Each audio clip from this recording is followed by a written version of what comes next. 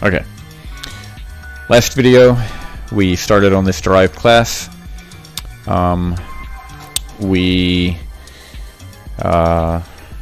discussed how to change the calling convention of a class to a this pointer.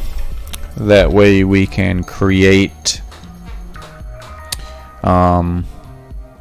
a class over here that will keep track of all the data that we assign to the, in this case, derived namespace. So one of the things that I didn't do last time is change this. To just a name. That way in the future, if I'm looking at this, I know this is a derived vtable. What I also want to do while I'm here is go ahead and do some basic analysis on these functions to see if I can determine what they do. So we're just going to start at the top here. We can see that we conveniently have a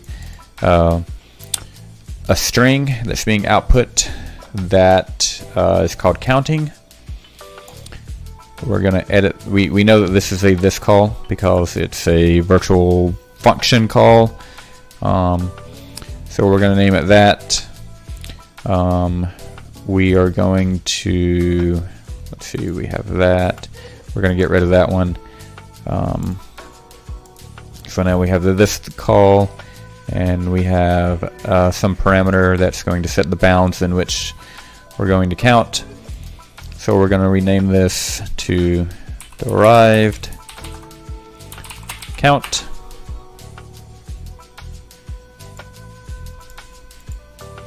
So here we can see, hopefully the colors show up correctly in the video, but we can see here that it has added this count function into our class derived right here. We will continue on.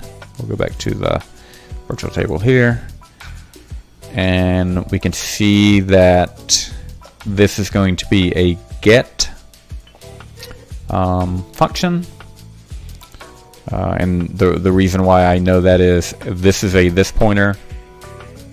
It is returning an offset for the get pointer, or for the this pointer, in this case the offset of 8. So what you're going to get if you call this is the value of this guy right here. Edit function signature. This we don't need that. We do need a return value because it's a get. So then we'll rename it to derived get off 0x8, and we can see that it's been added down here.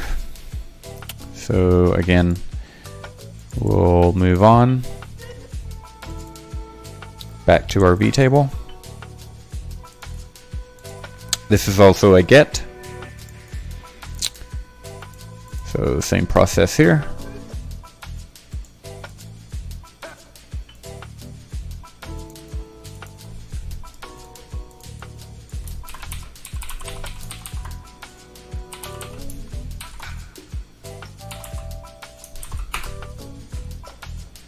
There we go.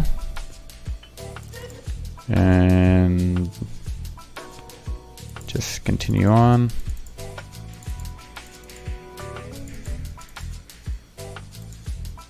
Oops. This one is a switch statement, and it doesn't look like it is returning anything.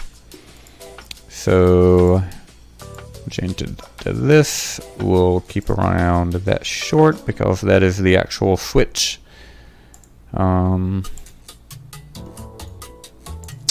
Rename derived switch. There we go. And we have the switch there. And then what we have at the very bottom here are going to be delete, and they're deconstructors. So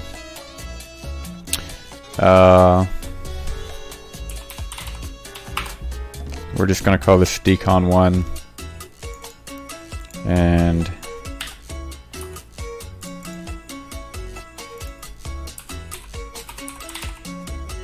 decon2.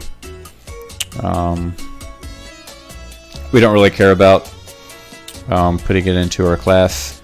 We could if we wanted to, but I'm not going to. So we got that set up. We can move on to this constructor now, and we know it's a constructor because well, it looks exactly like this guy, right? Where it's allocating memory and then being passed into this, but also just from experience, this is most likely a constructor. And again, as you do C++ reverse engineering, you'll kind of have a hunch for that as well. So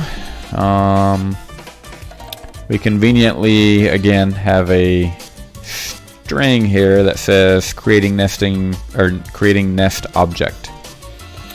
So we already knew that this was going to be a this call like that, and we'll create a class. We'll edit the class type. Instead of auto class, we want to rename it to nest. And we also want to rename this to nest as well. So this is our virtual table for this. And it looks like we have one that is, this is only a test.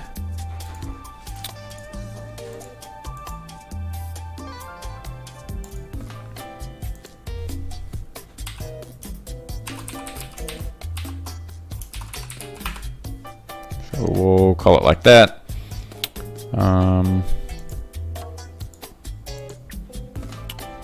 This, we know this is the constructor,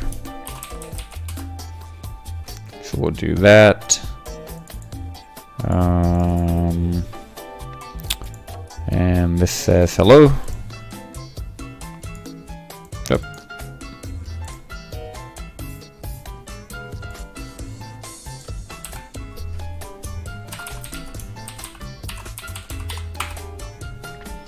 Nest hello.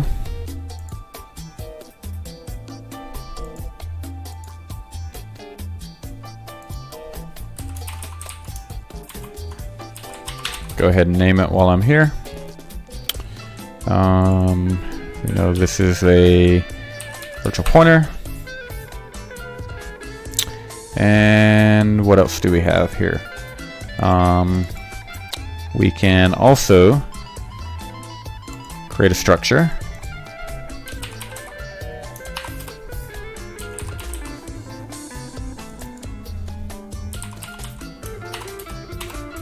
Function pointer.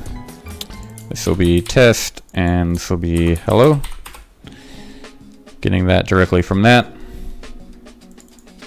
So this will be nest vtable. That we can then use to put right here.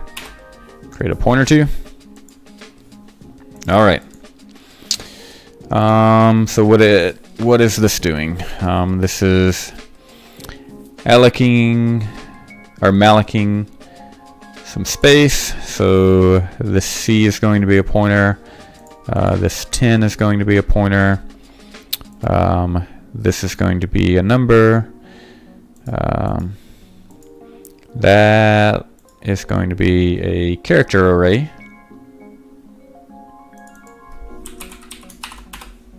Or character pointer, I'm sorry. And it looks like a hash, maybe. So we'll call it hash. So if we take a look at this, what is happening here is a portion of this hash is being copied into let's see, it's being copied into 10, offset 10, and offset C. So these are also going to be character arrays. And this will be a hash substring 1 and hash substring 2.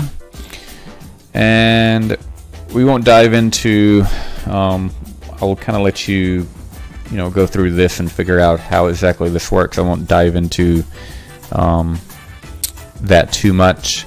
And then for this offset 4, this is just a number. We'll call this 0x1337 for now. And then what we want to do is go back to our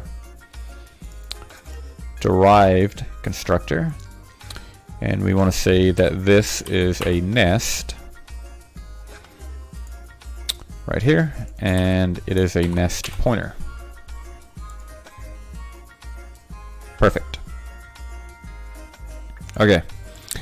I'm gonna close some of this out down here, and for now that looks like we have successfully set up our derived class. We still don't know what these values are.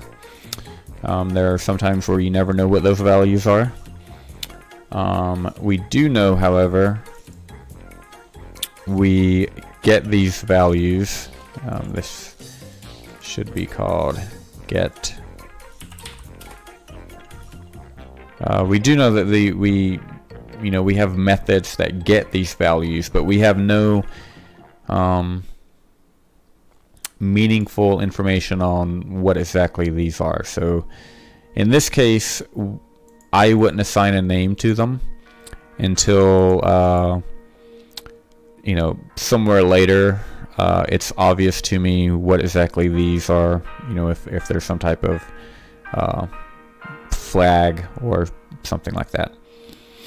So if we go back up to this function, one of the things that we need to do is edit. So in this structure view here, we can choose edit. We want to edit this virtual table to better represent what we discovered earlier, which was count, get offset 8,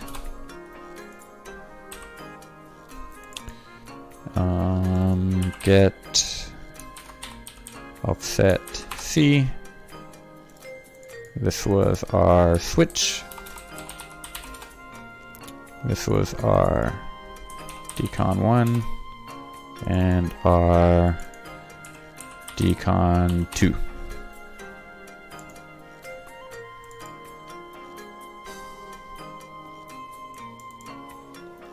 So now whenever we go back up here, things look a whole lot better than they did 20 minutes ago when this was kind of random gibberish. So here we can see that whenever our count is called, we're passing in the this pointer, and we're also passing in whatever random number. So if we do an analysis on count, this will be random. So what's happening here is offset 8 and offset C is getting set. So this will be a counter. So this is only going to increment. So this is going to exactly match whatever our random number is. So this will be our random number. And this will be our counter value plus our random number. So what is that? Essentially double what our random number is. Is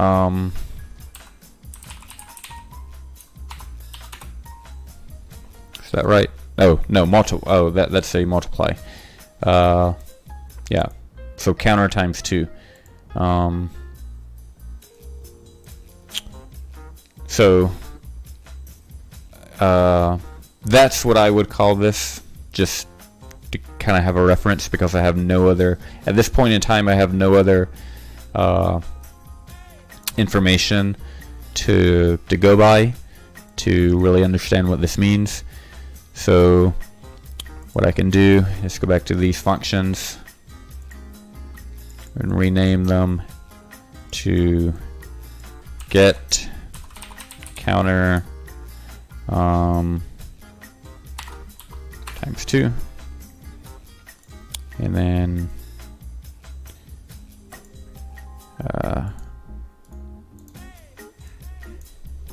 get random number.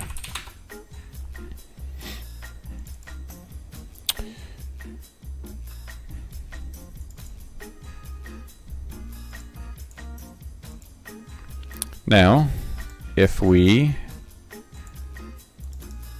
traverse back up,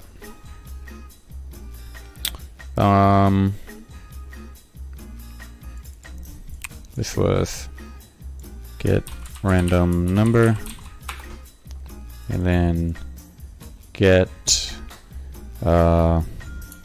counter times 2.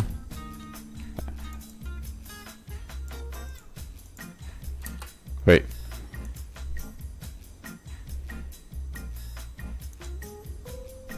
Sorry.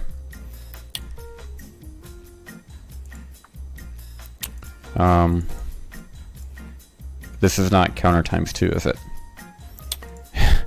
This is counter times random number.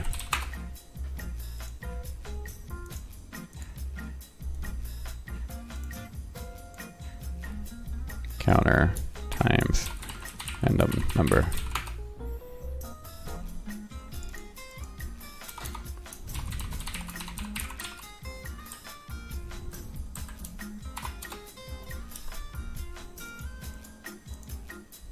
Okay.